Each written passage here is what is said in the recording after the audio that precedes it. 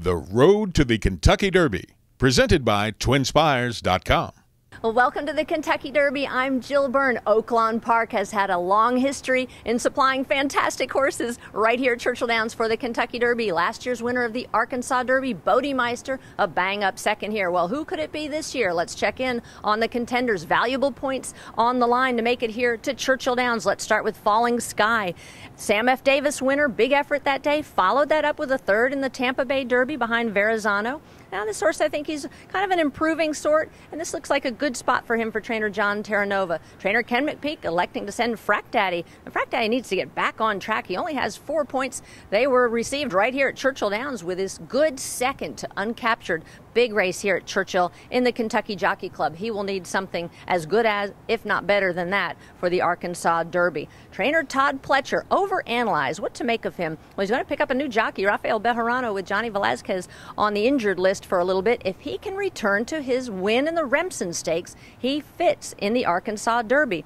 Now, he's off the board in the Gotham to Vijack, but that was his first race of the year. So which overanalyze is going to show up? If it's the one that beat Normandy Invasion in the Remsen, he will be a force to be reckoned with. Well, it is the clash of the Derby Titans. Bob Baffert, Wayne Lukas, 7 Derby wins between them.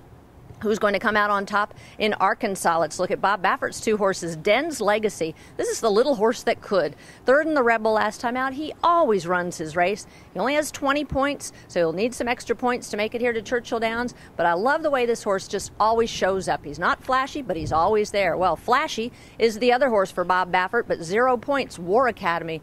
Big allowance win at Santa Anita, and this horse, if he can step up off of that, he proves he likes the dirt surface, very similar there at Oaklawn Park. I think War Academy is a horse a lot of people will be looking at. But trainer Wayne Lukas reunited again with the other Hall of Famer, Gary Stevens. They teamed up with Winning Colors and Thunder Gulch in the Kentucky Derby. Will it be Oxbow this time? One of my top horses. He's been on the top of my list since he broke his maiden at Churchill. His win in the Lecomte, an absolute runaway win down at the fairgrounds. Fantastic effort that day. Then he followed that up with a very good race. He was second to his stablemate, Will Take Charge, Oxbow, by Awesome Again, the family of Tisnow. That just says Kentucky Derby and Churchill Downs all over it. Oxbow, will it bring Wayne Lukas, the coach, back to Churchill Downs and back to the Kentucky Derby? The Arkansas Derby on Saturday at Oaklawn Park. You can wager on the Arkansas Derby at TwinSpires.com, the official online wagering site of the Kentucky Derby.